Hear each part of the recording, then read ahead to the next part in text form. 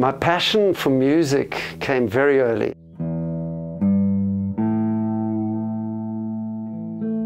I bugged my father, who was a farmer, to please get me a Galatone guitar from the local trading store. I started playing and I ain't stopped yet. This is the lucky one.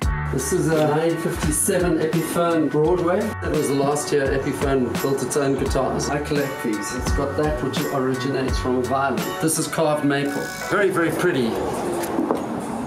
Pretty pink. Creativity is interesting because we don't come up with genius on our own. We take something like this is what we got, so we'll make this sound really cool. The Zulu guys got hold of it.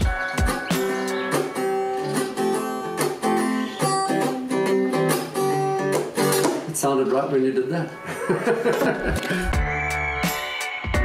When you're in a studio, it is nothing but glorious. You constantly have this need to create and nothing can stop you.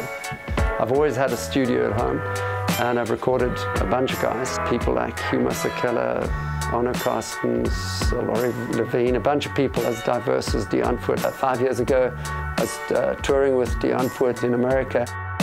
Came back from an interview and he had 2 big bags full of Dickies clothes that were given to him. It was a feast of Dickies. I still have all that stuff.